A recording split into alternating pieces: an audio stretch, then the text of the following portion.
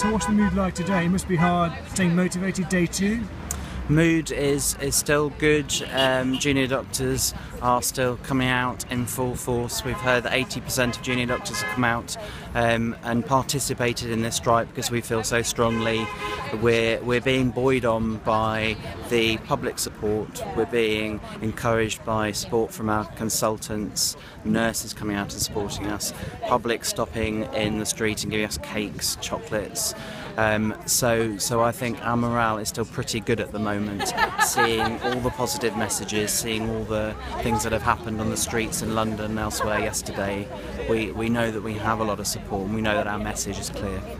Any problems at the hospital yesterday?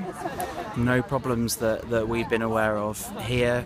We know that we've got full consultant support and actually they've made very good preparations to ensure that they're on the wards in A&E, on the acute medical wards, acute surgical wards, to ensure that patients who come in yesterday and today, like they do any other day, receive prompt and excellent emergency care, safe.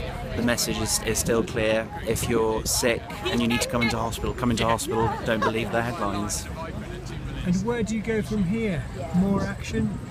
I think junior doctors don't know if there's going to be more industrial action. I think our hope is that we won't need to, and our desperate hope is that we won't have to, because we just don't want to continue along that line. We want the government to drop in position, but I think the key message actually is for us to communicate with our trusts and our medical directors and chief executives now and encourage them to speak up about the concerns they are having about trying to implement this contract, which quite frankly isn't really implementable. It's uncosted, it's not going to be effective, it's going to leave massive rota gaps. If 20 chief executives in this country stood up to the Department of Health, wrote a letter, came public and came out and said, this isn't going to work, can you please look at this again, drop the imposition in 2016, get behind the table with junior doctors and plan properly for a 7-day NHS, this dispute, I believe, would be over immediately.